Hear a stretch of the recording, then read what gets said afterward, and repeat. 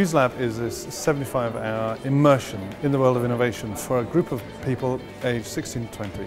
And what it does takes them from A to Z of the innovation process, exposing them to as many interesting people and as many new ideas that we can in that period of time. What we try to do here is we try to get our participants to use their current understandings of science and technology and maths and business world and geography, and to learn from one another and to fuse their ideas together to understand the processes through which projects actually happen. So it's been a very difficult project from that sense from the very beginning, because we're trying to teach them something which isn't traditionally taught in schools.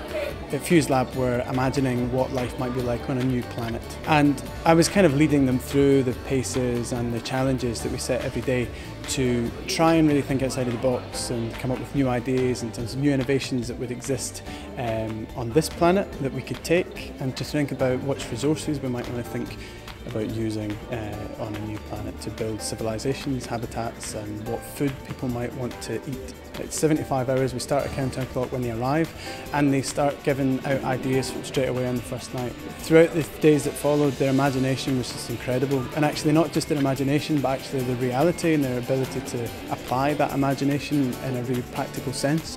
So there's a couple of activities today where they've been working with professional product designers and engineers and digital producers, and they've been working through all sorts of problems with them and bringing them briefs and getting feedback, and then going back to the professionals, and the professionals have been helping them to create a brand and ideas of how they're going to roll out their business projects, but they might also be social innovation projects, that sort of thing.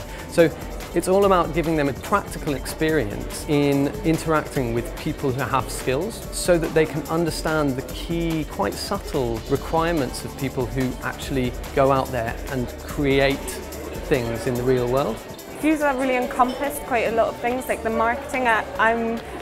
I didn't really know about science and how they market products and things like that, so I found that really interesting. I came into the process thinking I wasn't creative and I didn't know how to do these things, and that science is just experiments in the lab. So I think I'm going to take out that science is very artistic. There's lots of things involved with it.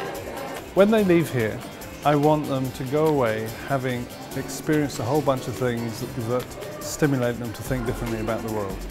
And I'm hoping that in amongst the 75 hours worth of new ideas, there are 1, 2, 3 or 4 maybe that they really feel an affinity for. I don't think we could have really imagined to meet 40 more people that we're going to, I don't know, fuse so many ideas and make it seem so realistic. I've got a lot of hope for the future of idea makers, of thinkers and scientists. If these guys are around, I feel all right, you know.